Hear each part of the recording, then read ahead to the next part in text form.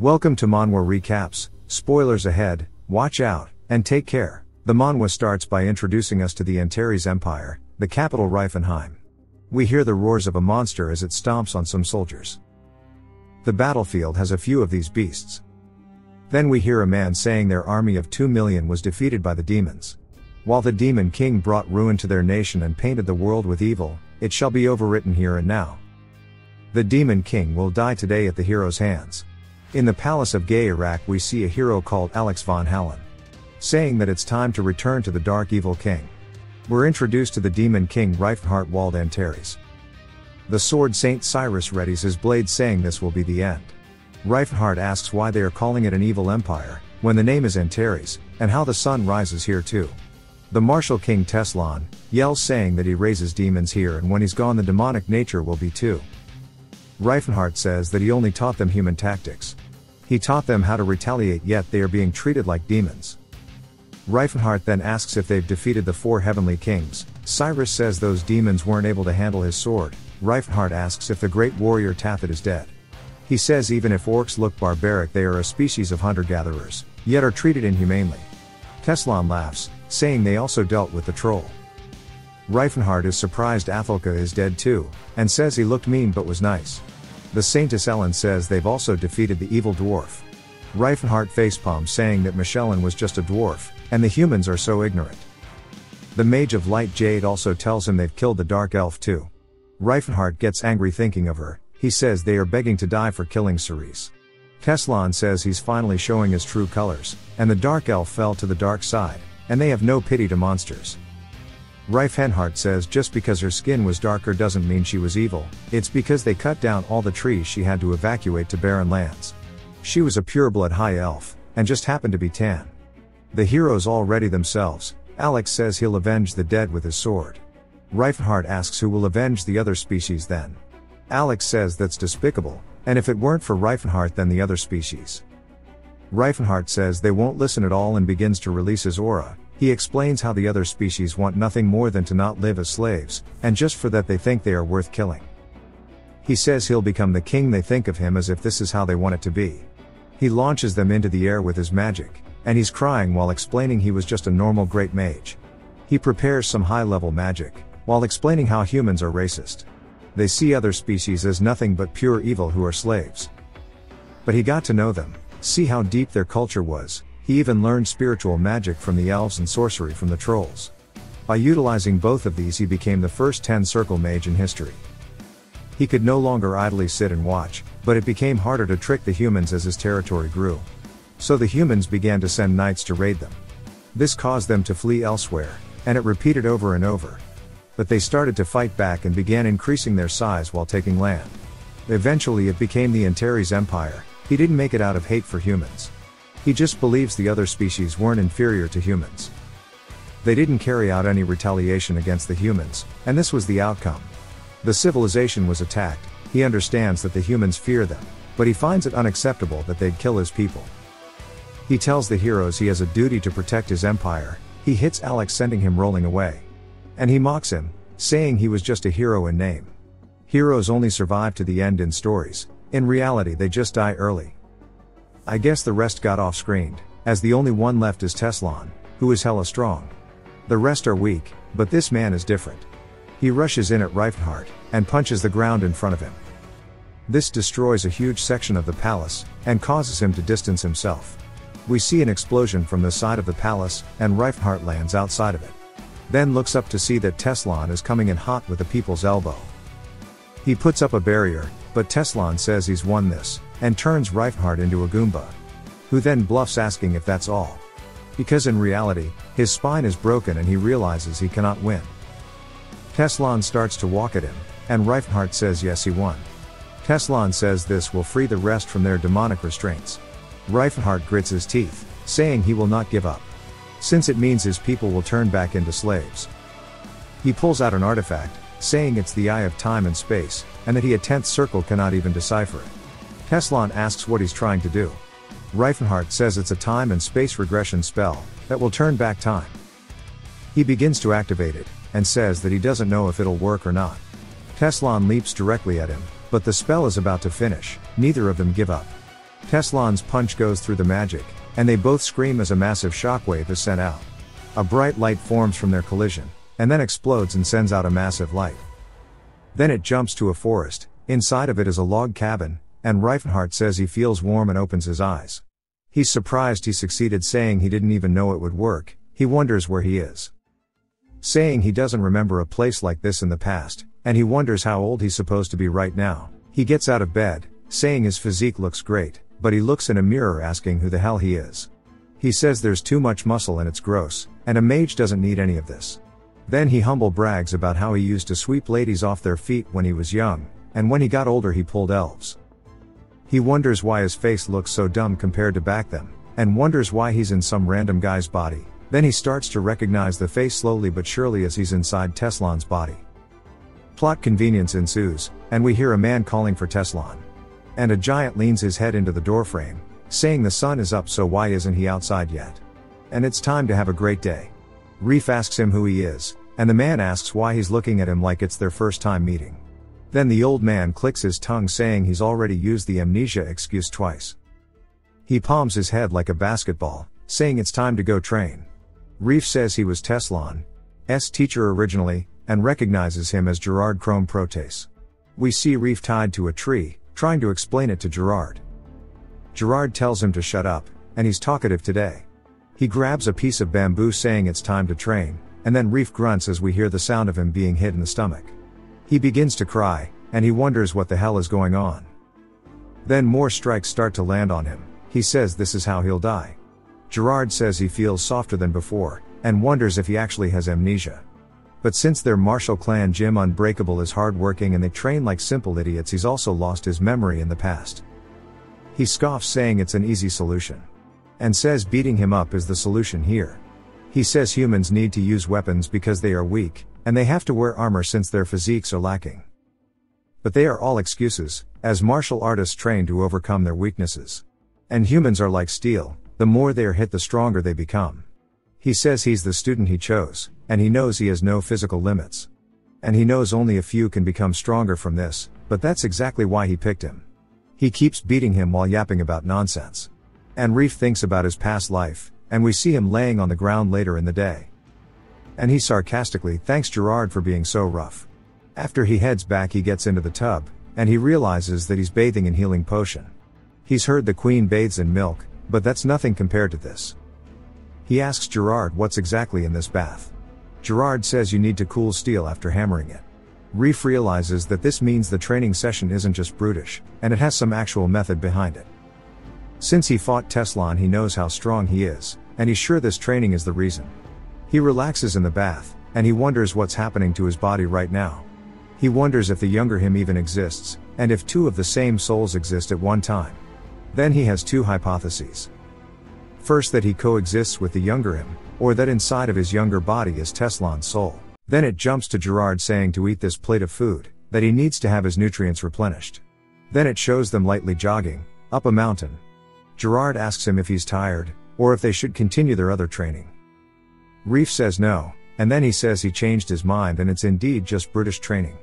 We see him gassed out in bed, and hates the fact he's in this body. He wonders what influence it will have moving forward, and if he comes into contact with his younger self. He says he won't become a mage until 10 years from now, and he wonders what'll happen if Teslan took control of his body.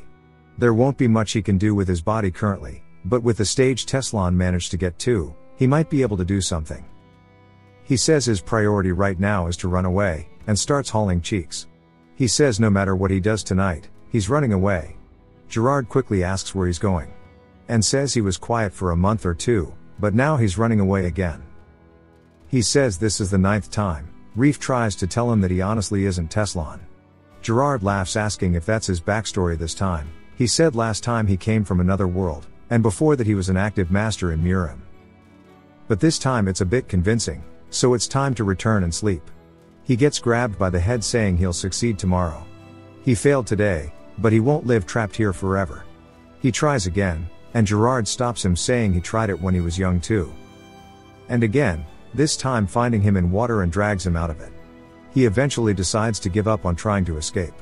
Gerard explains that in Jim Unbreakable there have been no disciples in the history of the gym to haven't tried to escape. Reef realizes even if he did then Gerard would track him down, so he just needs to officially get permission to leave. And just like that, we get a 2-year time skip. And he's finally awakened as Aura. He recalls how even Cyrus was in his late 20s before getting Aura. Gerard says this is just the basics, and if your survival instinct is always driven to max you'll manifest Aura much sooner than expected. He says it's time to move on to the next step. Reef asks what training is next, and Gerard says it's going to be sparring. Reef is excited, then we hear him scream and boom, another time skip of 3 years. Deeper into the mountains, we see a waterfall and Reef standing at the bottom of it. He begins to channel Aura into his fist, saying it's called Calamity Horn, and after a bit of charging it begins to violently swirl and he readies his fist, punching straight into the side of the mountain. He wonders if the 3rd stage is his limit. He explains how Calamity Horn is a skill where you channel all your strength into the attack, and the attack it leaves behind looks like a horn. He says he needs to reach the 4th stage. There are 9 stages in total, and apparently the punch with 9 ripples can kill even gods. Even the Teslan from his past life was only at the 7th stage. And Gerard was at the 8th. We learn he needs to be at the 4th stage at least to descend the mountain. He decides to just end his stamina training here for now, and begins to cast a magic spell, that is an air bullet. He launches it at a tree, barely leaving a mark on it. He scratches his head out of embarrassment saying he can't build his mana, so he doesn't know if he can even become a mage. Then he notices a presence, which isn't a human's. An orc appears, and says to pretend he didn't see him, and he won't hurt him. Reef says he's probably only 3 to 4 years old, I guess orcs age hella fast. He wonders if he escaped from somewhere. The orc says again to pretend he didn't see him. Reef says he seems like he's peaceful, then asks if someone is chasing him. The orc is surprised he knows the orc language, and he says yes, he is being chased. Reef says he wants to help, and asks if he'll trust him. The orc says he can feel he's genuine from his soul, but helping him will put him in trouble too. Reef says it's no problem, and to trust him, he begins to prepare another spell and puts it on the cave entrance, saying it'll conceal him. The orc is surprised he's a mage, since he's absolutely diced to the gills. The orc enters, saying he'll accept his kindness. Then Reef hears more footsteps, and a man asking if they really need to do all of this for a few silver coins. A man asks if he's seen a young orc pass by, and another offers a gold coin for the information. The original man says hell nah, and they start to talk about it. Reef cuts them off saying no. But they notice the orc's footsteps, and they say they just need to enter the cave. Reef says it's his dwelling, and he can't just let them in. The man barks at him, asking how dare a brat try to block their path, saying there are over 10 of them. Then they realize he's absolutely juiced. Reef starts to recalls how Gerard told him his fists are too strong, so he summons a weapon since it's a mercy compared to his fist. Reef tells the soldiers if he hits them at least they won't die. They start to charge him asking if he's serious about this. Reef clenches his teeth then starts absolutely mogging these dudes. They decide to attack him as a group, but it doesn't matter. He keeps smacking them, saying there is no defense in Jim Unbreakable, only offense. One of them hit his back with their blade, but he quickly realizes he done goofed, he gets sent flying. Reef explains that the best part about the club is it won't kill them, so he can be ruthless as it's just making them crippled and brain damaged instead. Batman logic. They start to groan in pain, and the man asks for his name. Reef says it's not fair, this guy is still fine, then hits him saying he needs to be injured like his friends. He eventually gets them to waddle away, and he says beating them up was fun, shame it's over. The orc comes out and thanks him, and says he will not forget this day, and bows his head. Reef asks if it's okay for a warrior to bow so easily, and the orc says he's his mentor and will wield his sword for him. Reef explains how in orc culture a mentor is someone they revere for life, it's like a knight serving their lord. The orc asks for his name, and he goes to say Teslan, but catches himself and introduces himself as Reifenhart Wald Antares. The orc says he'll remember that name. Reef then asks where he plans to go, and the orc says anywhere he can rest. Reef tells him that there's a place the orcs call the Land of Trials and to go there, as the Blue Bear orc tribe resides there. He starts to head out, and then Reef asks for his name. The orc says he is the son of Crota, and his name is Tathid. Reef is surprised, and if you remember from earlier, that was one of the 4 heavenly kings. He was the chief of the Blue Bear tribe. He wonders if Teslan met him in his original life, and says and looks like fate took a turn. He watches Tathid leaving, and he smiles saying it was really a fateful encounter. He starts to recall the 4 heavenly kings, and hopes that they can all meet again in this life. We get another time skip of half a year since his encounter with Tathid, and Gerard is going to hit him and launches an attack called Key Blast at him. Reef says that's too much, and blocks the attack using a spiral guard. Gerard tells him he did well blocking that, and he remembers a few years ago how he was saying his name wasn't Teslan. Reef asks why he needs to bring up something that was 6 years ago. Gerard says he's been teaching him for 10 years, but it's weird that he's still so small. And how everyone in Gym Unbreakable needs to be really tall. He asks him if he hasn't been using the breathing technique. Reef awkwardly looks away saying he doesn't want to be a giant. Gerard says it's fine if he's short, and to show him the results of his training. Reef readies himself, then opens his eyes, then leaps into the air. He begins to activate Calamity Horn again. We see 3 rings form on his hand as he flies down, and he hits the earth and we see an additional ring forming, which means he's reached the 4th stage. The floor completely shatters, and creates a massive shockwave and erupts. Gerard watches all of this, and begins to laugh saying that is excellent. Reef is just surprised that he actually reached the 4th calamity. Gerard says it's time for him to head out to the outside world, and that he's done a good job. He even calls him Reifenhart, saying he can live life as he'd like. Whether it's good or evil, to live free. He laughs, saying that's the price of the training he's endured until now. Reef sweats and calls out to him. Gerard says he learned this from his master Rastal. First, it's fine to gain wealth, just don't do it unjustly, and while it's okay to be a villain as long he has style, it's fine. Gerard thought it was a weird rule, and Rastal says second to stand by those who are treated unjustly, so he can live a life of respect. Gerard asks why he needs to help the unjust, rather than the weak. Rastal says being weak doesn't mean they will be treated unjustly. After all, the world is full of those weaker than him, so how does he plan to distinguish the weak? And the third most important one, make sure to continue the legacy of Gym Unbreakable. Gerard says he must find a disciple to inherit the teachings, and it's not an easy task to find a talented child. He tells him to just find the opportunity when it comes his way. He hands him some bags, saying it's his travel expenses and clothes. Reef is surprised it's so little, saying he thought he had more wealth. Gerard laughs, saying they only offer 25 silver during his time. He hands him a map, saying he left a present here in the mountains. Feel free to visit if he happens to go in the area. It cuts to Reef about to descend, and he wonders if it's okay for him to do this.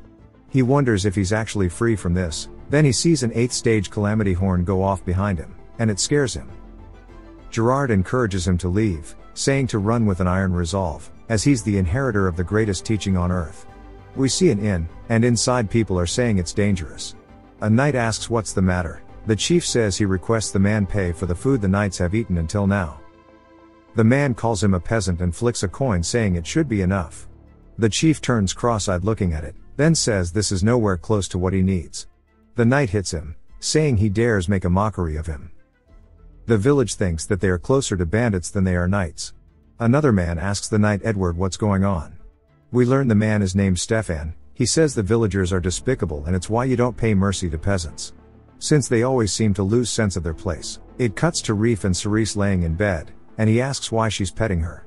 He asks her what's so nice about a thin body, and she says he's sharp and precise like a well-made blade. He's crying in the mirror saying his body is like this. But at least he is taller now. He says the Cerise of now would be 70, which is around 17 in human age. He's in South Chrome now, in the Vasily Kingdom. And Cerise gets sold next year at the Chatan slave auction. He wonders if he should just free her by force. But says he can't be reckless, and it's better to use money. The prices of slaves are absurdly high, and he's broke. But that's fine, since he possesses a strong body and memories of the future, and there should be an ancient rune on the way to Chatan. Plot convenience ensues, and we see Stefan asking a wizard named Todd if he's found the ancient ruins yet. Giga-ass Chin starts to focus, and a bit later they both are looking at a mountain saying that's where the swordsman Claude is buried. It jumps again, and Reef is saying it's been 3 days since he left Chrome, and he's heading to the Hayton Mountains. He's surprised that he doesn't get cold. He used his artificial flashback skill to remember the info on the ancient ruin and how Todd told him about it. He went in his past life too, and found the real treasure that Todd's party missed. He makes it to Cattle Village, saying it's just as he remembered. And we see the villagers having a discussion about the Valley of Death, and how a party demanded a guide take them there. A man says he'll go, and we learn his name is Ted. He says he really doesn't want to, and the other villagers hype him up. He says he doesn't want to go anymore. Then Reef jump scares them saying he'll go. Ted asks him who he is, and Reef says he overheard their conversation. One of them asks if he knows the region, and he says yes. He's very familiar with it. The Valley of Death is a dungeon, and it's the remnants of the Silver Age. 50 years ago there was a knight named Claude who went there. Todd mentioned him earlier, but he awakened aura at 45 and went on many grand adventures. But his fame created arrogance, and he went to the Valley of Death with one servant and got bodied. And the problem was the demonic sword Elshin was lost there too. It's the symbol of the Elshin family that's been passed down for generations. And Stefan is part of the Elshins. Reef wonders if he's his grandson and watches him flirt with an elf in the party. Reef looks a bit jealous. He says there's only one saint in the party, and it's a boy named Ceylon. Reef wonders how the hell it's a dude, and says he should try talking to Todd.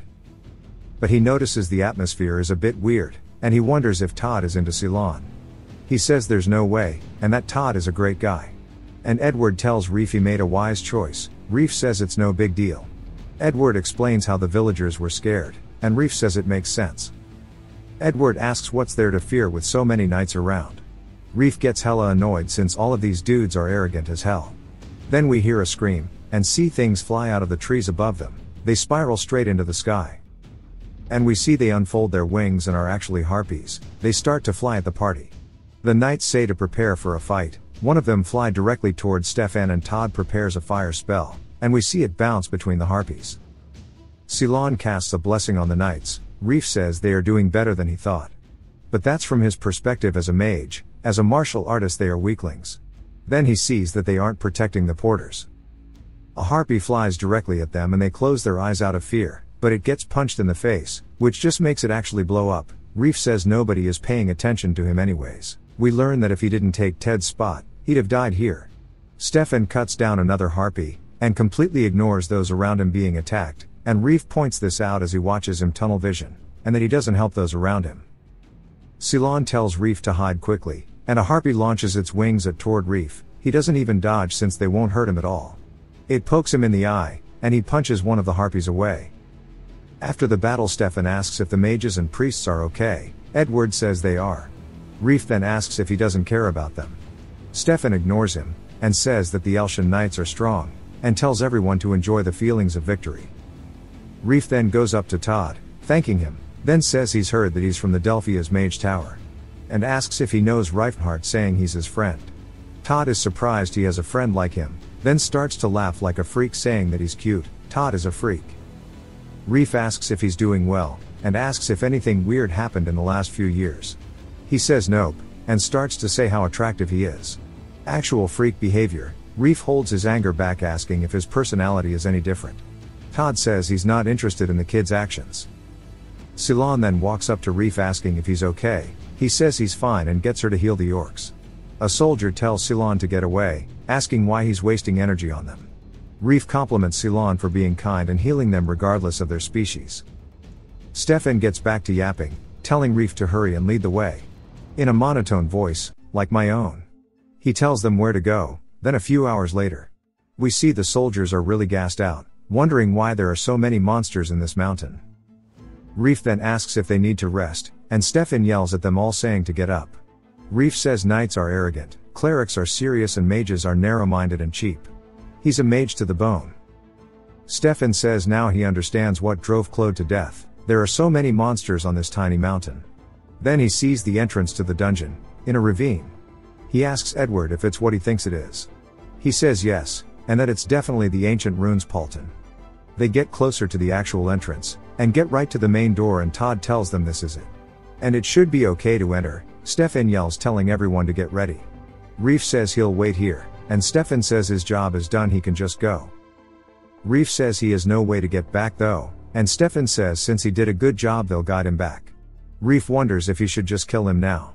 Stefan goes straight to chanting, saying they'll all go find the demonic sword now. Reef tells them good luck as they charge in, and after they are all gone he says it's time for him to start too. He explains how in the Silver Age this dungeon was a logistics base, but back in the Silver Age their technology was really advanced. He says in the past he came here with Cerise, and she used the slives to figure out there's a secret path, and when she opened the doors up they started to do some risky stuff in a dangerous zone. He puts his hand on the wall and begins to open it. He says it's not as easy as he thought because he doesn't have as much mana, but the door eventually opens, and he takes his coat off saying he can't throw them away right now, and he says it's time to start testing his physical abilities. He hears a scream, and he wonders why he can hear the screams when they went in the other way. He then remembers it opens to the 3rd floor in the basement, and it's a trespassing situation. He thinks for a second, then remembers how it's a military building, so the security system must have triggered to repel the trespassers. And since he came with just him and Cerise, they didn't need to worry about anyone else, but now he knows that isn't the case. And he starts to cringe and sweat, saying they are definitely screwed. Then we watch one of the knights loses his head, and Stefan shouts asking what the hell is going on. A weapon peers around the corner. And a ghoulish monster appears around it. Stefan says they can't beat this, asking how the hell a human is meant to defeat such a monster. We see Ceylon healing a soldier, and they thank him. He says he needs them to be alive to get out, and he almost died to the floor giving out. Ceylon thanks Todd for using protection magic. Todd says that they survived the fall, but he's not sure about what's to come. They look at a stairwell, then we see soldiers get sent flying from a demon. It and some ghouls begin to walk down the stairs. Ceylon takes this chance to cast some magic to fight them off. He says dear Philinants grant them unwavering courage. He says them being afraid is a waste of their muscle. Then blesses them yet again. The soldiers start to get hyped up. Todd wonders how much divine power went into them for them to end up like berserkers. They start to charge at the demons who are ready to fight back, but Chin prepares a spell as well, and looks really cool while taking the demons' weapons out of their hands. The elf girl takes the chance to get above them, and quickly attacks one. But she gets backhanded, causing her to get sent across the room. She struggles to speak, asking if she was of help. Stefan says good job, and we learn her name is Lelsia. He quickly charges in and does a follow-up attack to the demon who sent her flying, and makes a main character pose afterwards. Edward says as expected of him, he tells everyone to pull it together, and this is where Claude was defeated. They then quickly notice fire above them and then something slams into the ground, and we see a fiery demon emerges. It roars loudly at the soldiers, then starts throwing them around like ragdolls. Stefan shouts, saying do not falter, and says they've surely made their resolves already. Some of them try to run away from the beast's attacks. He turns away from the heat and says he won't be defeated like this. He begins to run and saying he won't allow it. He leaps off one of his men's heads, saying he's the one who upholds the family name of Elshin.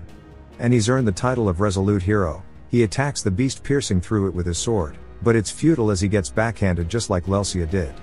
He bounces across the floor, and lays their eyes wide open. Ceylon prays to his god again, and prepares an attack. And then it smacks the beast on the head. It looks like it's damaged it, but it glares at Ceylon, who starts to feel fear, as it begins to charge straight at him. Ceylon closes his eyes, then hears a loud sound as we see the beast gets knocked back. Ceylon opens his eyes to see Reef's back. Reef begins to prepare for a follow-up, but then quickly stops and is surprised that the beast is no longer ablaze, or moving. He says no wonder he almost got one hit by Teslan. Then he looks around to see the soldiers who were defeated. I think Stefan is brain dead now.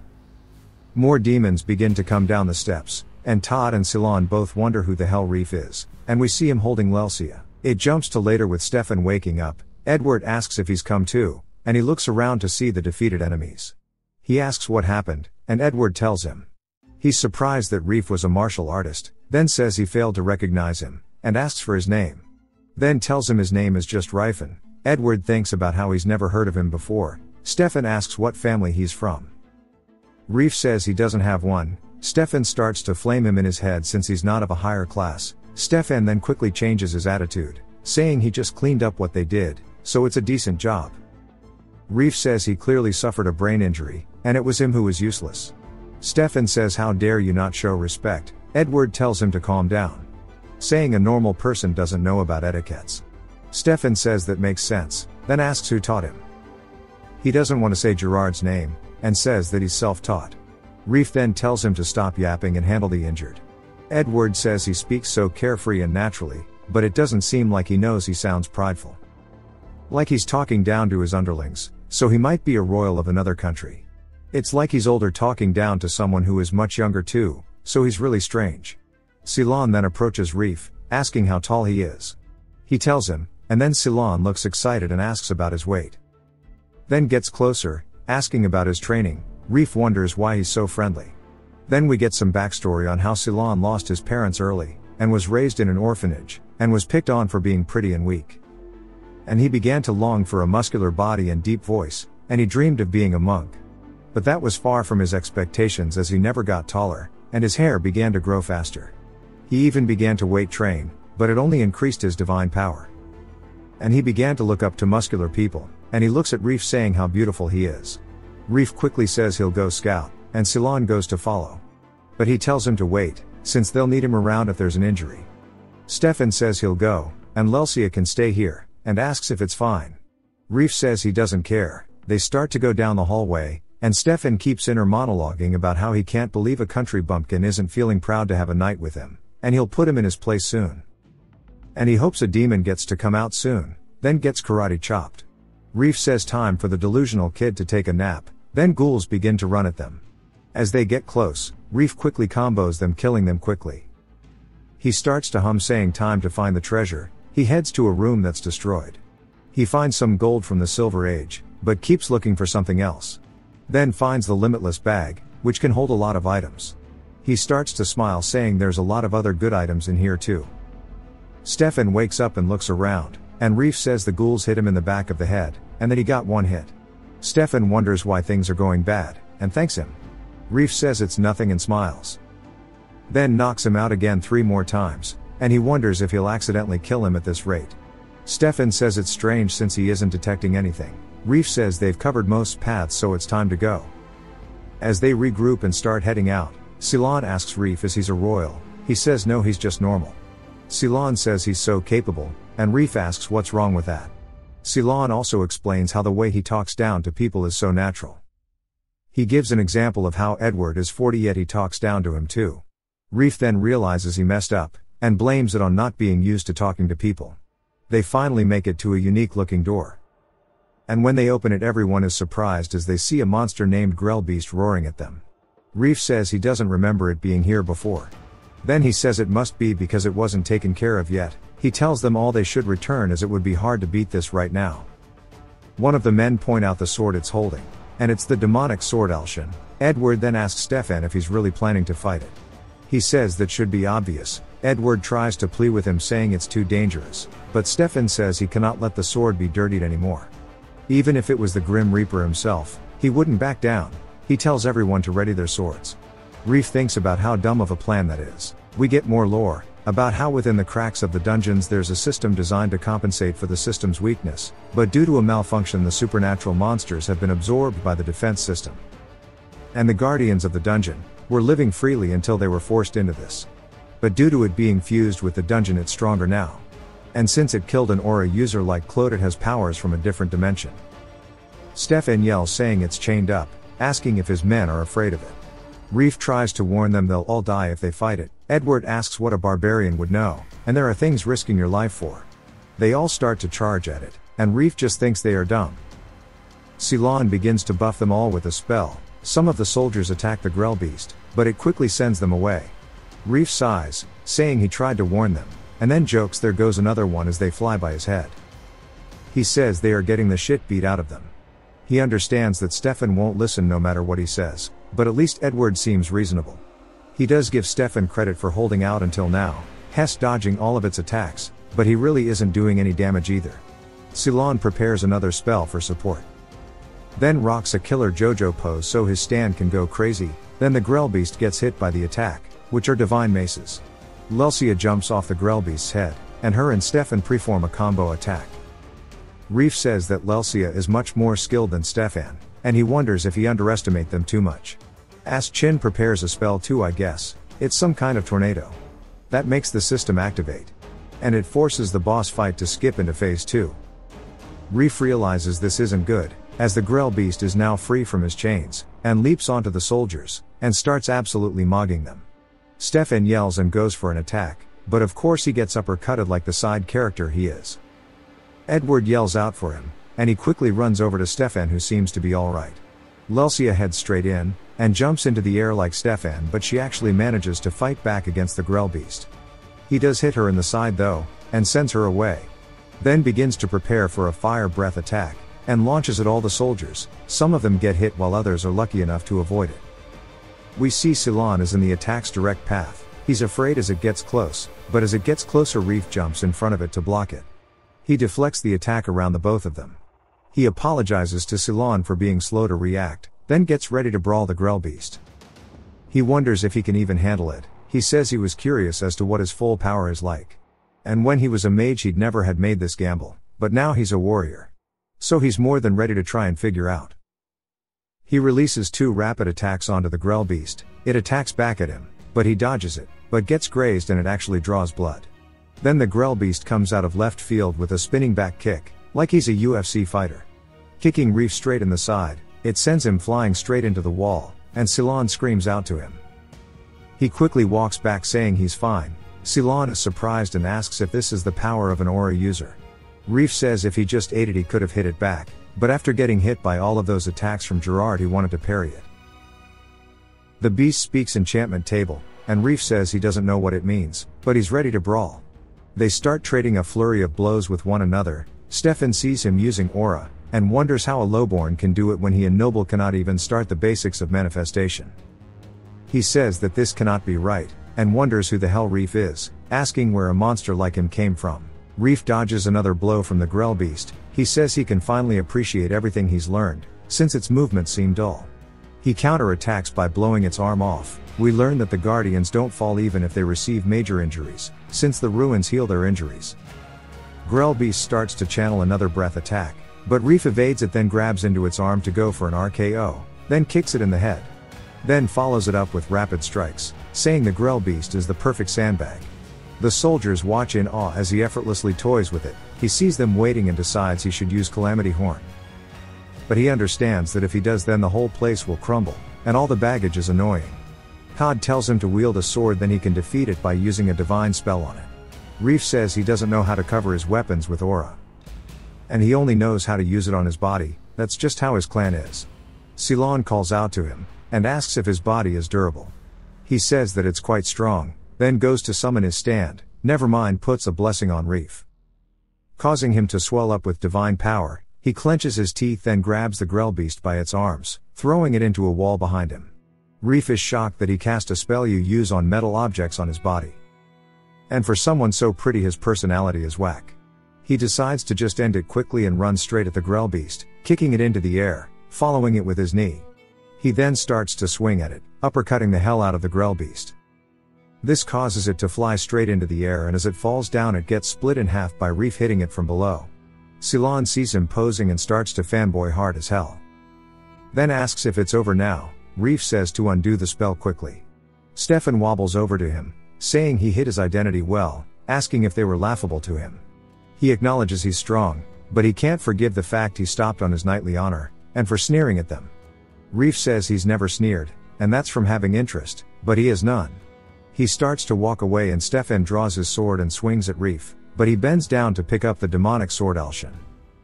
Then notices Stefan's goofy ass as he falls down a hill.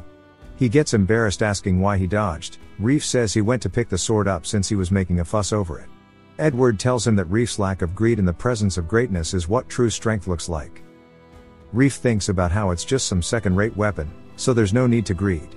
But says it's time to head back now, and at Cattle Village the villagers watch as Ceylon heals a baby, and then Reef spots him handing them gold as well.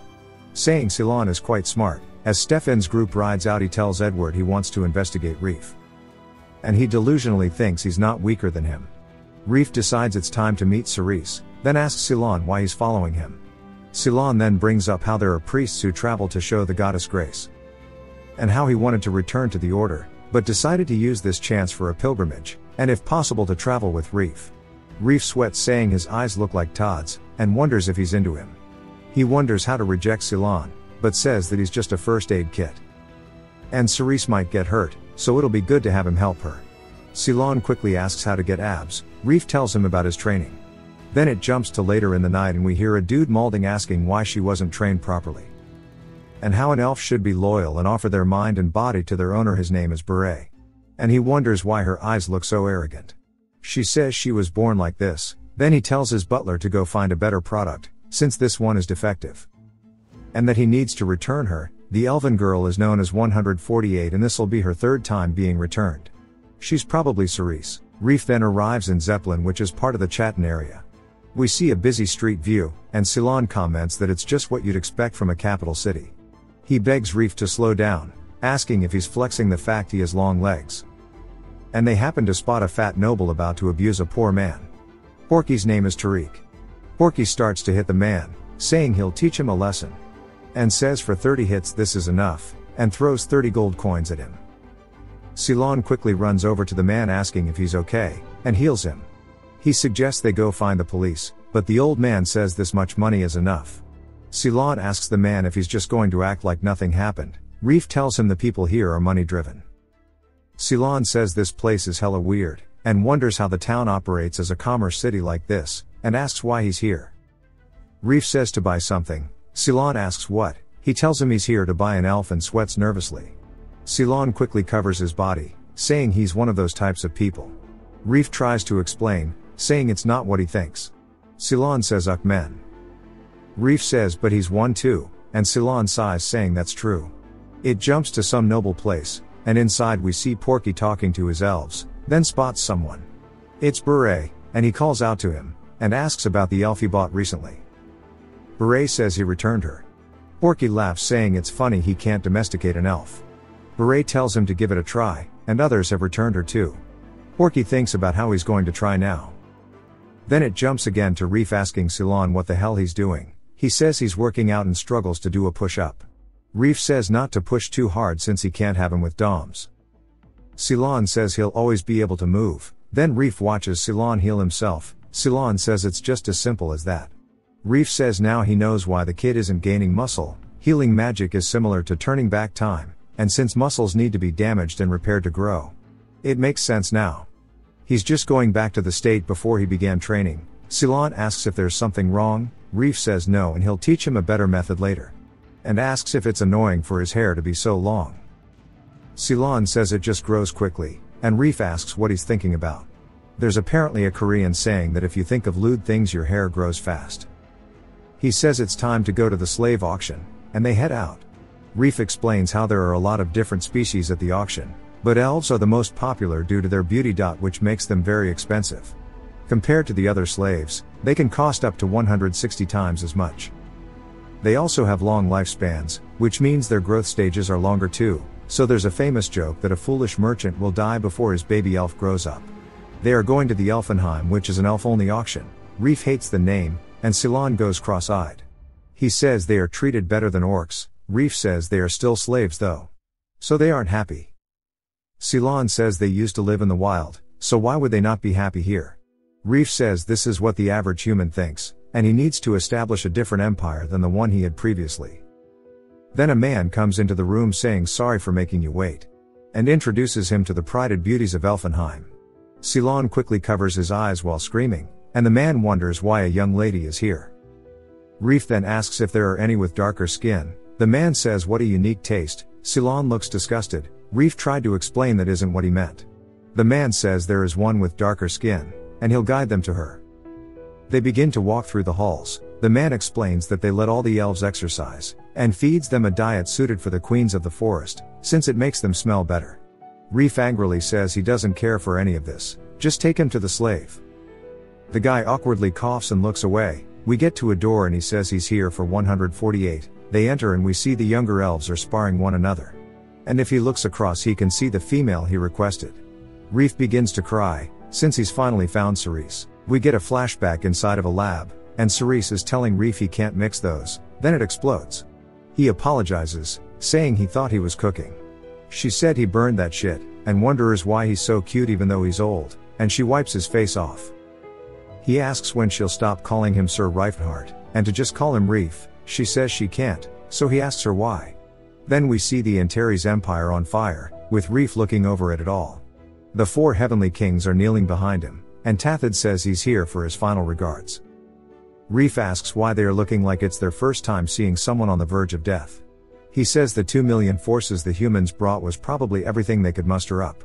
He wonders what the aftermath will be like. Tathid asks why he doesn't escape with them, and he says they'll only be able to escape if he holds them back. And he tells Poth to accept his apologizes, saying even with the gods' guarantee he failed. Poth says it was an oracle, and we learn they have a prophecy about how Reef would appear, and to follow him for salvation. Reef was surprised about it, saying he couldn't wrap his head around it. Then he tells all of the heavenly kings that he hopes to meet them again one day, and that they survive this. He also tells Cerise to leave, but she says she'll be waiting for him. He tells her that there's no telling what'll happen, and she should find someone nice. She says again she'll be waiting, and he tries to tell her otherwise, but she barks at him. He sees that she isn't just saying baseless words, and hugs her tightly. The flashback ends and the slave handler says he hates showing 148 to customers, as she's defective. And how her personality is absolutely horrible. He double checks Reef wants to buy her. And says he can probably add a few hundred gold coins since his taste is so weird. He tells Reef 300 gold, and Ceylon says that's really cheap. Cerise then appears, asking if he's her new owner. He begins to take his jacket off, seeing her scars.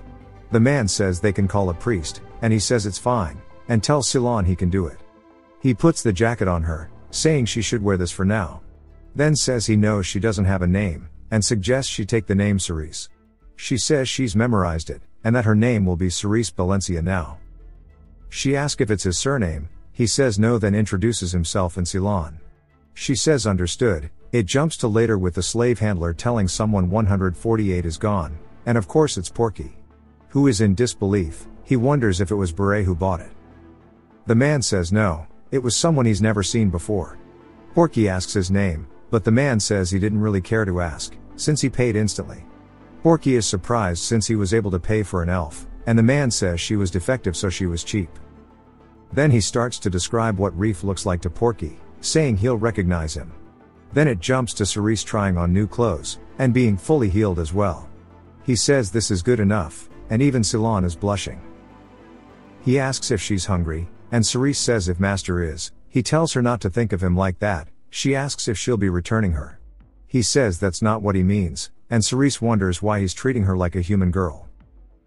He tells her to treat him like a comrade, so call him by his name rather than Master. She says she guesses he's a pervert into adventurer roleplay. And he'll probably want to act like the hero traveling with a swordswoman. She starts to munch, saying humans are all the same. Reef gives up some lore on the restaurant, saying it's famous, and treat it as a place of worship. Ceylon says if this is meant to be worship, why is the food not free? Reef says it's a business, and says that Philinant's religion uses beauty as their business. Ceylon says yeah, since it doesn't go against religion. While they talk, he notices Ceylon just going to town. She sees him staring, then tries to look dignified. He wonders if she doesn't like it, but says he wanted to treat her well. He says he met her as a savior before, but now he's a buyer. So it's day and night compared to before. He wonders if he met her too soon. He decides it's fine for now, and she'll accept him eventually. They go to a weapons vendor, and he tells Cerise to pick a weapon out. She picks a rapier, and he says he thought she used a scimitar. She's surprised he knew that, and Ceylon covers for our boy, saying he can tell by looking at their hands. Ceylon also gets a weapon, and Reef asks what a priest needs that for. As they are walking, he spots some dudes in an alley staring at them, and one of them says they want to talk to him. Reef gives them a stare, then asks what is it. The man says a noble wants the elf with him. Reef says so what, glaring at the man. The man says they'll buy her for a reasonable price, and tells him to look at the bill of exchange. Reef says no, and the man asks if he's refusing. Reef asks if he's dumb or something. The man says he doesn't seem to understand. They are offering a lot of money. Reef says it's the other way around. The man doesn't understand, he isn't interested. The man tells him he's leaving him with no choice, and then they walk off. Reef wonder what their deal was. Ceylon says he's a goofy dude. Then it cuts to night, at Porky's house, and he's asking why the man who is named Romad came empty-handed. Romad tells him that he was unwilling. Porky says to beat him up and toss some coins at him. Romad says they'll find a chance to kidnap her, and lie to him that she died and give him money. Porky says bet, and to take Landas with him.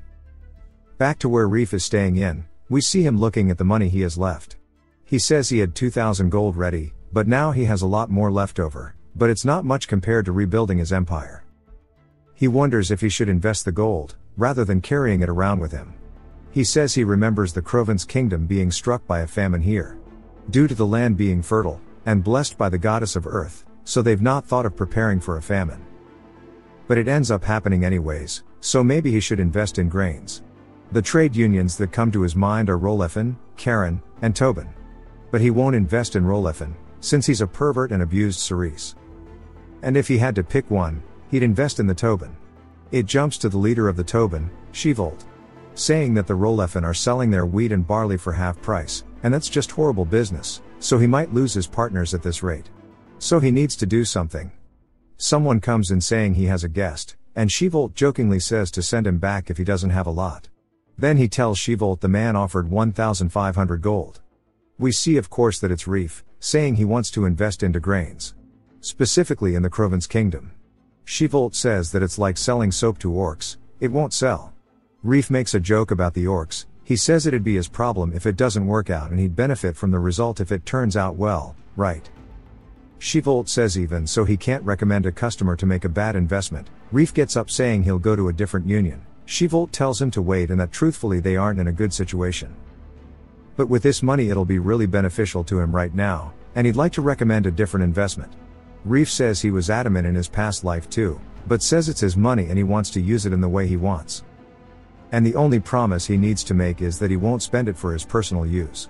Shevolt says of course. Reef says he believes there's another branch in the Graham Kingdom, right? Shevolt says yes, then he asks if he has a branch near the Delphia's Mage Tower. He says no, but you gotta pass by it anyways.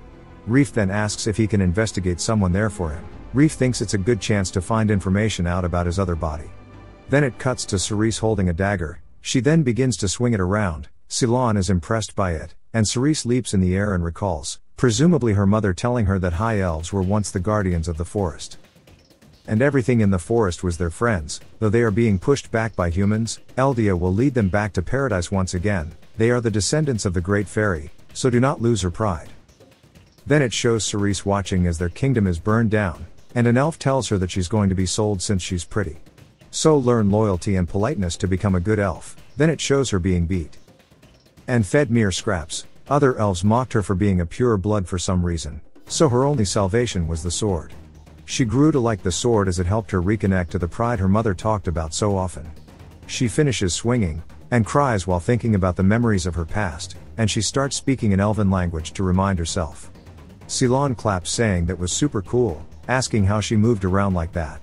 Cerise says she just tried her best, Ceylon sighs asking why her and Reef give the same answer. Then he tries to imitate it. And then we hear Romad saying there she is. And tells Cerise to follow him, and it's time to greet her true master. Cerise stares at him, and we see there's quite a few dudes who came. Ceylon points at them, asking who they are. Romad tells him to not be expecting anyone, as they've taken measures. Ceylon says he's not that guy pal. One of the goons leaps at him saying he's annoying, but Cerise blocks the attack, then slices his throat. The other men begin to charge at her, but she swiftly avoids their hits, and counter-attacks, slicing their throats too. Romad asks how dare a slave do this, but realizes that she's strong. Ceylon then begins to cast a spell, but Cerise moves him out of the way, as a dagger is thrown at him. Romad says nobody will mention it if a pilgrim were to die. Ceylon gets scared, but Cerise tells him it's okay, and starts to walk forward while twirling her dagger. She points it at them, saying it's no problem. Romad looks pissed, and then tells someone named Takeda that it's time to work. We see an orc warrior beginning to walk up, and he says we'll catch elf, and some other stuff, he's just trying to tell her it's her fate and he's sorry. Romad tells him not to injure her, and he says he'll grab her. He goes in, and she goes to block his attack, but he hits her with a sword's version of a Brazilian kick, and it hits her on the shoulder. He's not using the sharp end of the sword, but she recognizes he's strong, saying she wishes she had her scimitar. She counterattacks, but he blocks it since she aims for his throat. Romad asks why he's struggling against an elf. Takeda says he guesses he'll starve tonight too. They continue trading blows with one another, and he slowly makes ground on her, then raises his sword for an attack. She runs directly at him, blocking it with her dagger. Takeda doesn't want to injure her, and once he sees she isn't dodging, he moves his sword away. She smirks as she expected this, then cuts through some of his armor, wounding him. He says he almost killed her, and asks if she is crazy. But she just believed in his ability. Ceylon then asks if Cerise can block flying daggers, she says yes. Ceylon says okay, then goes to chant again. Romad grabs a dagger, and throws it saying he told him to stay out of it. Cerise quickly gets in front of it, deflecting it. Ceylon asks for his goddess Philinans to beat that dude's ass, and summons quite a few maces. Everyone is surprised by this, as a giant mace begins to swing down onto Romad and his boys. We see a giant dust cloud form. Ceylon tells Cerise his spells only work on demons and the undead, but it'll buy them time. So they need to haul absolutely cheeks. She grabs onto him, then throws her dagger at the wall. Jumps onto it, then leaps further into the air, breaking through a window. She shields him from the glass, and Romad tells Takeda to get up there. We hear an older man asking why he's making such a fuss over one elf, and says to think they couldn't get her even with a veteran orc warrior. He says he'll do his part asking where she is. He's probably Lantis. He vanishes after Romad said where she went, and we see he's leapt into the tree and instantly through the window. Even Romad is surprised he moved so fast, saying he expected as much from an aura user. Lantis says he missed this, hide and seek that is. We see Ceylon and Cerise running down the hallway, and Ceylon says they can handle a few people at least. Cerise still thinks he's a girl. We see one of Romad's boys, but he's greeted by a jumping Cerise, who kicks him in the face. Ceylon says they need to quickly grab their shit and go, then casts another spell. We see Lantis walking down the hall, and since he's an aura user he can use his aura to feel the environment. So he knows what they are planning. He kicks the door down saying he's surprised the cleric could use such a spell. Since he made it into the bedroom, Romad quickly out of breath catches up asking if they've run up, and if he knows where they are. Lantis tells him to shut up, and they couldn't have gone far. Turns out they did juke him. We see them running down some stairs, and Cerise asks why they aren't on the streets. Ceylon says they need to avoid people as much as possible, as people would turn against them. Now he understands why pilgrims die so quickly. But he doesn't want to return and be captured by her, which due to Manhwa logic. He won't explain who. He says if only Reef was here, and wonders where he is. Cerise asks if he's that strong, and Ceylon says they need to find him now. He begins to cast a spell while they run, and it begins to show him paths to take. He explains how love turns coincidence into destiny, and to think of this spell as like the strings of fate, and how with Philinance on his side, finding Reef should be his destiny. But it's meant for lovers, and it isn't meant to be used this way. He then tells Cerise that she's strong, and he's only ever seen another elf slayer named Lelsia. Cerise says she didn't expect him to be a high-ranking cleric either. He then feels like he's talking to a human, rather than a slave. She asks if this is the right place, and Ceylon says yes, this is where fate led them. They hear the sound of footsteps, then look over to see Lantis. Cerise says quickly that isn't Reef, and Lantis says he found them, and it was quite a workout. He says that they shouldn't run again. Cerise realizes if they try to flee they'll be exposed, so the only choice is to fight. She leaps at him, and swings her dagger. Lantis quickly appears behind her, saying that she's definitely talented. She swings behind her, but he moves again saying her effort feels unusual for a slave. She wonders what the hell he is. Ceylon also recognizes that he's powerful as hell, wondering why he's here. He then blesses Cerise's blade, with divine power. Lantis says to use that many spells at once. Ceylon is at the level of a bishop at least. Ceylon then encourages Cerise to beat his ass, but Lantis keeps dodging all her attacks, saying this didn't change anything. Ceylon says good job, then we see that Cerise's blade breaks in half, and she's surprised. Lantis we see her get sent flying into the air and blood is drawn. He says he was just playing with her. Ceylon says uh-oh, and realizes that Lantis is an aura user. And he sheathed his sword again. Ceylon wonders why an aura user is here, since an aura user can live in luxury anywhere. Romad finally catches up and says his name. Ceylon recognizes the name Lantis, and mentions how he's a renowned knight of the Tekan Kingdom. And the Entity Kingdom rejoiced after he managed to use aura in his 30s. But he had a secret he couldn't share to others. He had a bad fetish that began with elf slaves, but eventually led to him doing it on humans. He became a disgrace to the kingdom. Ceylon calls him a monster, and compares him to the boogeyman. He says for an aura user to get involved in such evil things, he's as filthy as the rumors suggest. Lantis smiles, saying he killed hundreds in the Tekan Kingdom, and fled here, but he was happy to have played with them. Romad smirks, since Lantis's infamy is nothing compared to the value of having an aura user on their side. And they can make him do dirty work since he enjoys it so much. Lantis stretches his fingers out, saying he'll seal Scylan's power for a moment. Since he's aware that he's a high level, it would be bad to let him speak. Romad tells him not to harm the elf anymore, or else Porky will get upset. Lantis says he can just heal her, so it's no problem. And that the cleric is good looking, they think he's a woman. Ceylon shudders, then quickly says he's a dude. Lantis says that just makes it even better, and that he's going to take great care of him. He cuts Romad's hand, and Lantis is impressed, asking how he's standing without being able to heal, and that he's a beautiful frail zombie. But it looks like they'll need to amputate his limbs sadly. Then we see a giant explosion behind the group. Ceylon looks full of hope, and we hear Reef saying he found them. And they dared to go after Cerise. He begins to menacingly walk at them, while taking his jacket off. Lantis is surprised by how muscular he is, and asks what the hell he's sensing from him. Romad says he's the one who bought the elf, and Lantis says he thought he said he was a normal dude. And he starts to shiver, saying that he can tell he's far from ordinary, and that he must be an aura user too since he can't judge his skill, but wonders how the hell he is so young. But says he must be in his late 30s. Lantis says it's been a while since he's met someone strong. Reef chuckles, saying stop pretending to be a knight when you're just an old pervert, and to start already. Lantis goes to unsheath his blade, and Reef gets ready too. He charges straight at Lantis, who reciprocates. They trade strikes with one another, creating a shockwave from their clash. Reef towers over Lantis, and goes for an overhand right. Lantis smiles, then they begin to trade blow for blow with one another. Lantis seems to be enjoying it for now. One of Romad's guys say they need to get out of here. Romad says they'll die if they get caught in it while trying to run. They make their way to the high ground fighting one another, and Cerise is surprised Reef can use aura.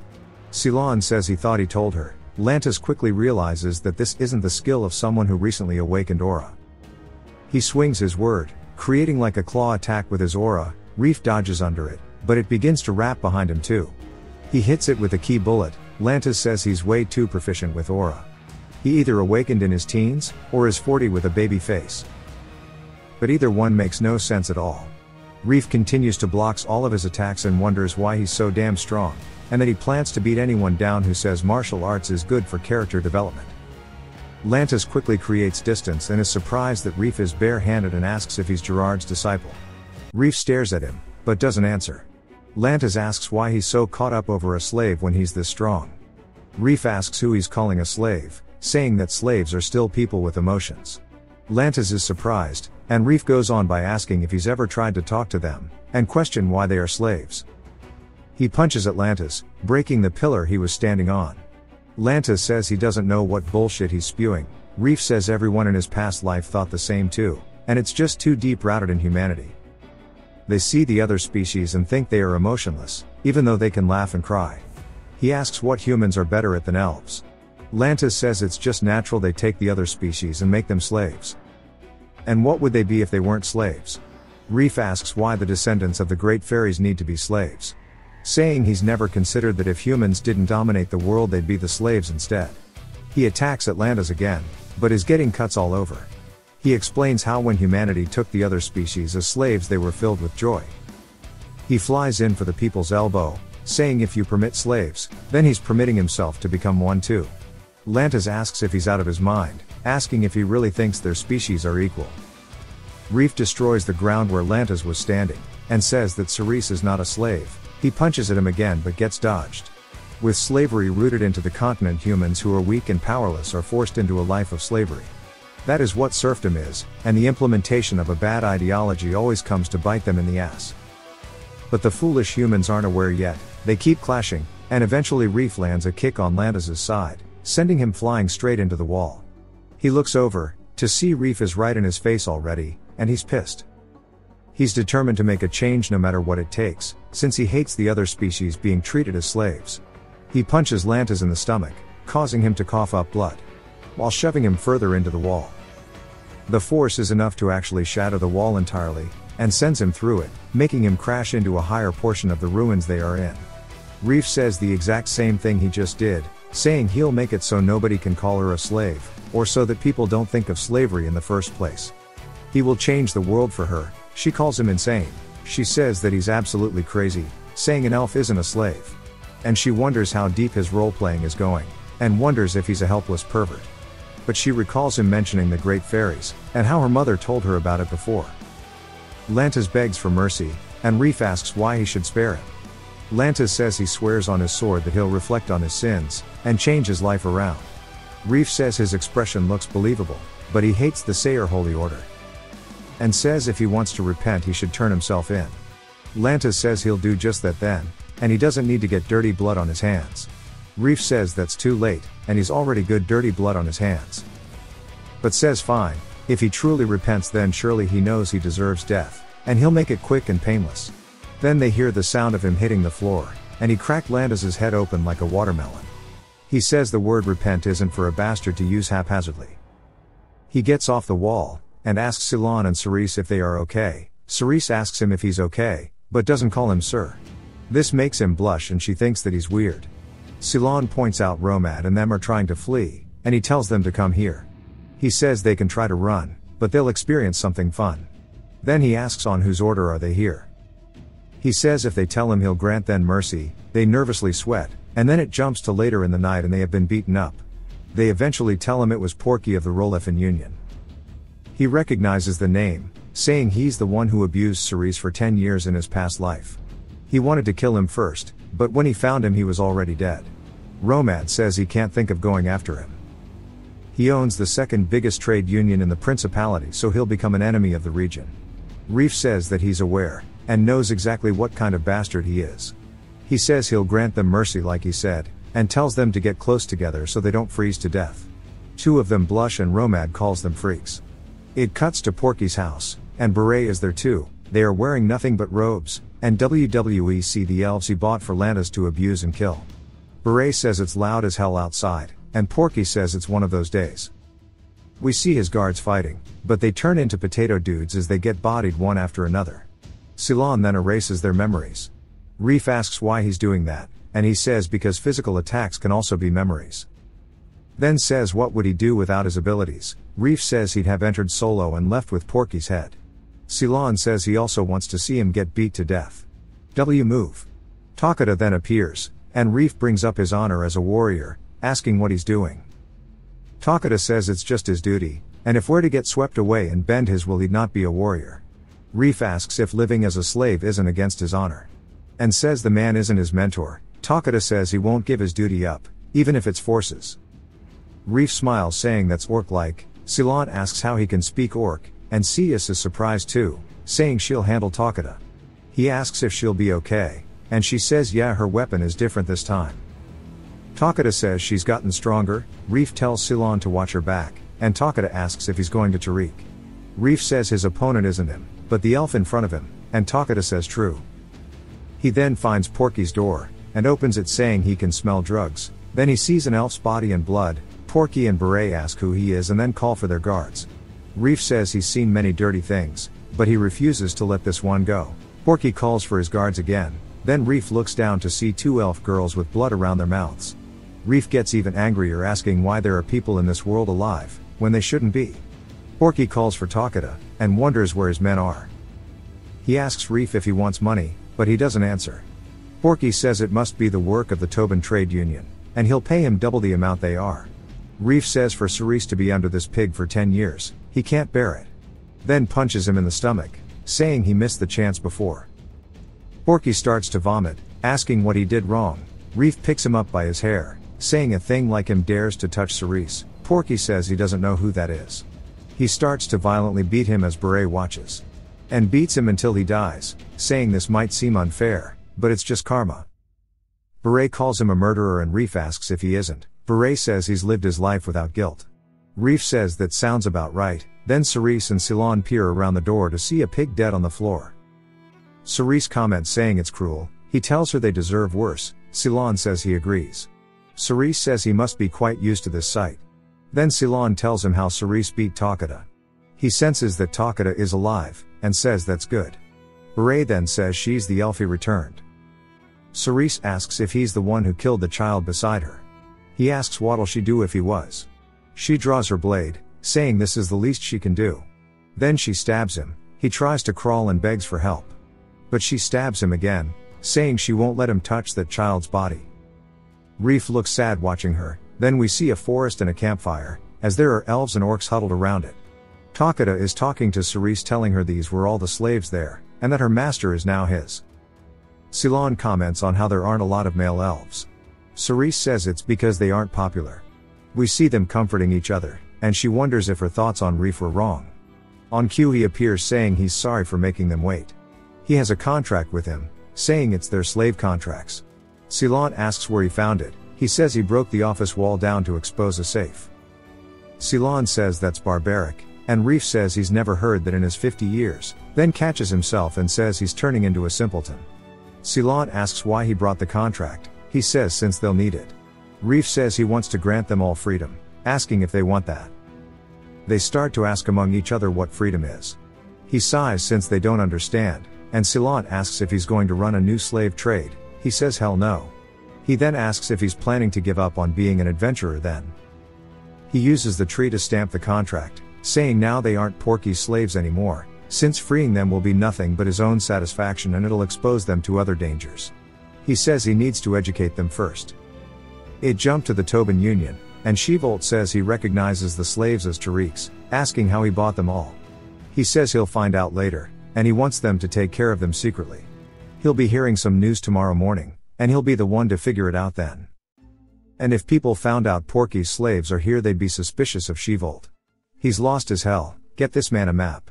Reef says not to worry about it, and he'll give him 100 gold coins to start, so take care of them for now. He says that Reef must have robbed the Rolefin Manor, but he tells him he has a place they can stay. He says to make sure that nobody is allowed to treat them like slaves unless it's himself. He says okay, but that 100 gold seems like too much. Reef says he wants him to use some of it and educate them.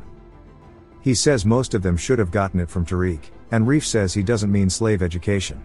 He wants them to receive an actual proper education. Shevolt asks why he would go to such an extent for them. Reef says the better skilled they are, the more convenient it is for him. Shevolt says a slave cannot have a proper education. Reef says that it's his money, he will decide what to do with it, so try anyways. Shevolt says he'll try, but he doesn't know a scholar who would teach a slave. Reef says he knows that scholars are arrogant, but he's sure there are students among the scholars who are peasants and are poor. Shevolt asks how a student is meant to be a teacher. Reef says they don't need anything great. Just a basic knowledge is good. Shevolt says okay, but he doesn't think the slaves will be able to learn, and compares it to teaching a dog to read. Reef says there were people who proposed the idea of educating a slave before, but most people rejected it for the same reasons as Shevolt, and he'll use their simple beliefs to his advantage. He says the reason they don't educate slaves is for protection against a revolt. But most humans aren't aware of that, and Shevolt will see once the slaves learn that they are just ordinary people, and he'll teach his slaves too. And it might indeed create a wave big enough to cross the continent. And this might be the best course of action to change people's minds in this life. Back at where they are lodging, he's asking Ceylon if he has money, saying he accidentally gave Shevolt it all because he's dumb. Cerise asks if she should return her outfit. He quickly says no need to do that. And she laughs, which was the first time she's ever laughed since becoming a slave. The next morning Zeppelin was in an uproar, as both trade union leaders Beret and Porky were found dead. The culprit is unknown as the guards had their memories wiped, and their mixed-up testimonies made it unsolvable. 2 weeks later in a dungeon, we see Ceylon casting a spell on the undead, and Cerise going to town too. Reef stands there complimenting them while taking negative damage, and he wonders how long Ceylon's been fighting for since he's so skilled. And if he keeps improving he'll become even more powerful than Saint Ellen. He wonders why he wasn't famous in his past life. He asks Ceylon if he's injured. Ceylon says these mobs are stronger than the ones in Palton. He says they are easier since it's a back route. We learn they made it to the Graham Kingdom, and are in the Seedlard Mountains, in the forgotten ruins of Illusion. As he needs to be here for his magical prowess. They come across some doors, and Ceylon says they'll need a mage to open it, and this is why he suggested they have a mage. Reef says he'll handle it, and Ceylon is surprised he can use magic. Reef tells him he used to be a mage. Ceylon says it's unfair that he's so good at martial arts and he's also smart enough for magic. Then asks what he's doing, since he shouldn't need much mana for a third circle spell. Reef is trying his best, and finally begins to do something and opens the door. Ceylon says that took 13 minutes and never tell anyone he's a mage again. Reef took critical damage. He says he needs a Lucian's voice soon, he can't stand being this bad at magic. As they enter he's surprised to see it's empty, and sees there's only an old bone left behind. They leave and he's bummed out. Ceylon says they can't always be the first. And he realizes this means the future has changed, since he's the one who found the dungeon 17 years from now. Ceylon says to cheer up, they found something pretty great. Cerise activates it, and we learn it shoots arrows made of mana and its effectiveness is based on the wielder's concentration. And it looks like a normal stick, but it's a branch from the Tree of Life Elfenheim. We see her absolutely obliterate a tree, and Ceylon asks how it feels. She says it's great. Ceylon then asks how he knew it was an artifact, and of course it's because of his past life. But he's still disappointed since there isn't a relic that can replace Aleutian's voice. Since it was the only one to help replace his power. They stumble across a place called Chalon Village.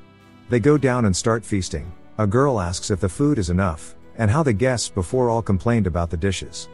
Ceylon asks who, and she says a noble knight family who came here to explore the ruins. He tries to pay her for info, but she says she'll tell him regardless. And that Viscount Kelberin came with an exploration team, and there was a knight in gold too. He was really nice to her, he recognizes it as the Tennis family. And plot convenience ensues, and we see a man thanking someone named Eustace, saying it's an honor to witness his skills. Eustace says don't worry Kelberin, the treasures will be his as promised. At what is presumably the Kelberin castle, we see the Count saying it's an honor to fight alongside him, and he doesn't care for the relics. Eustace asks what he's doing with the Adamant and Arishalum. The Count laughs saying he's making them weapons. Eustace takes a sip saying as expected of the Count. He says it's nothing, then introduces him to his daughters. He says he knows he's married, but he thought it'd be good to have them acquainted.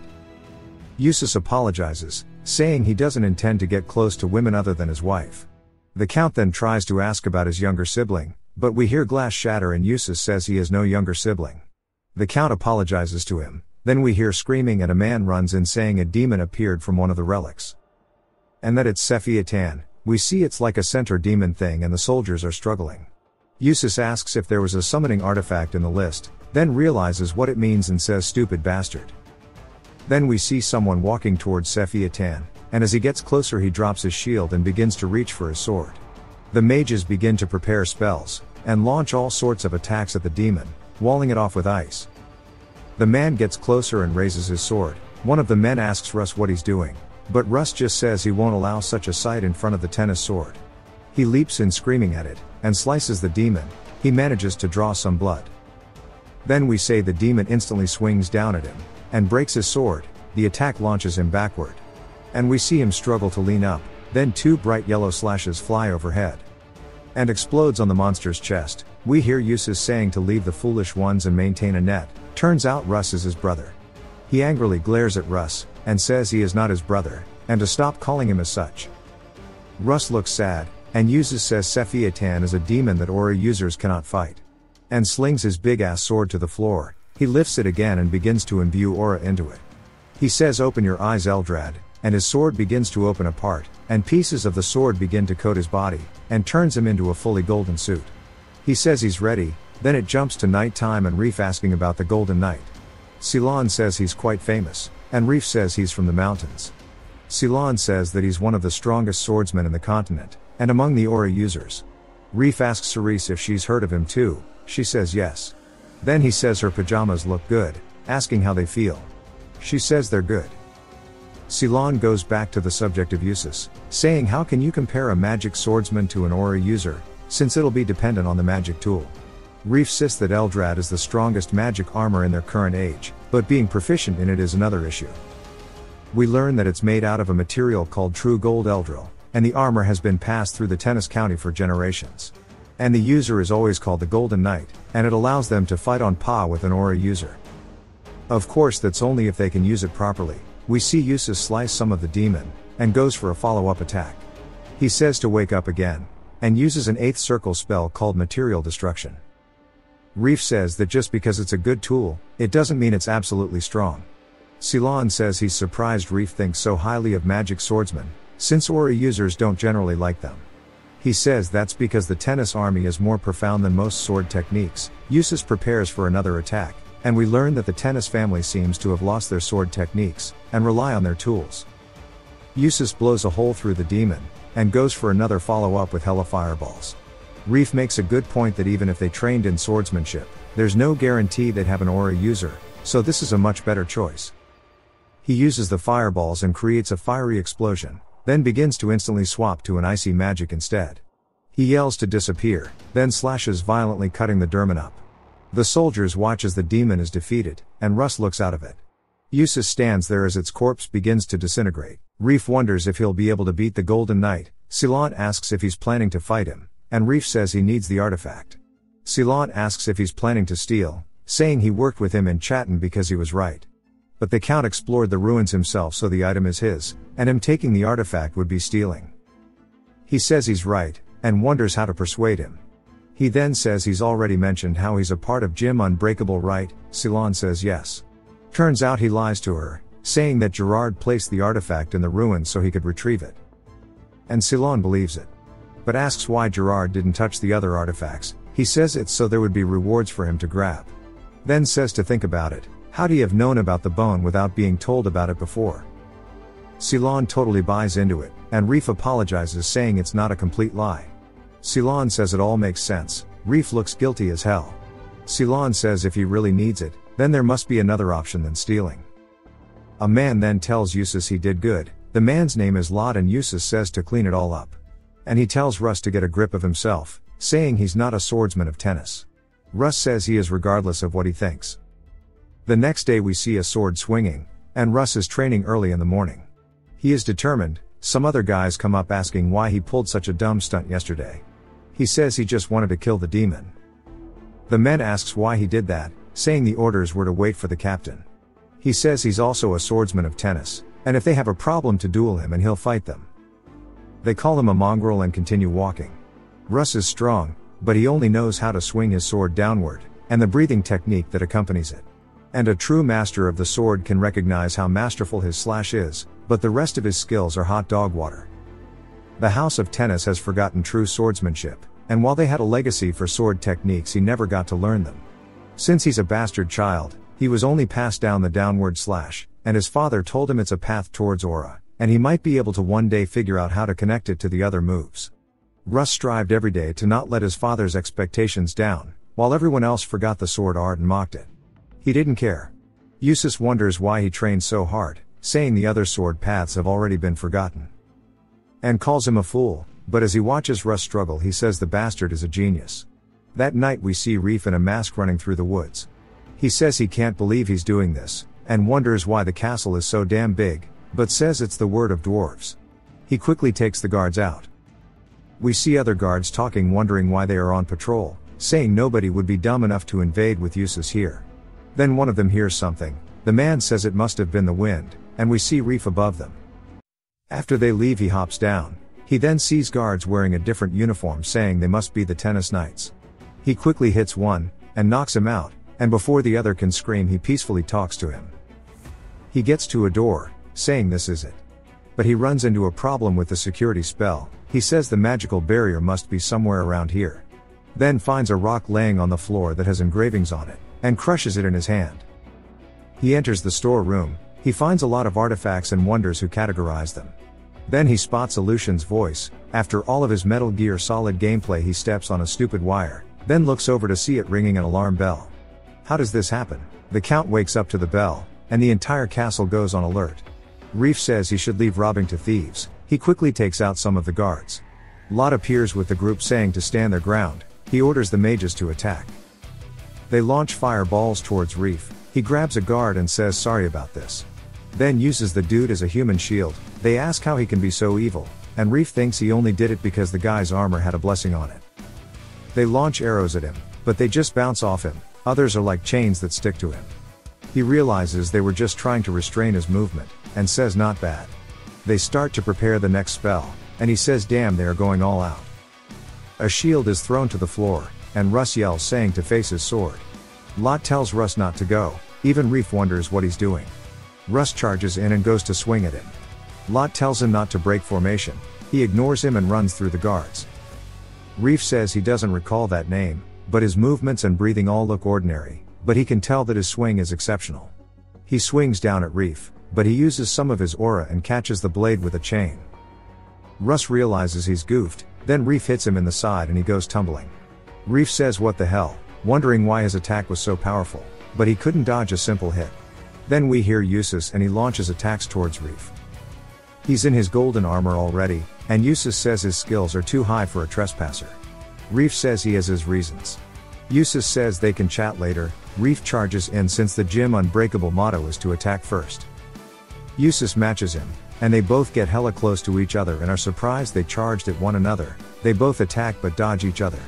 Then they both jump backwards to create distance. Yusuf starts to do something, and the soldiers wonder what the hell is going on.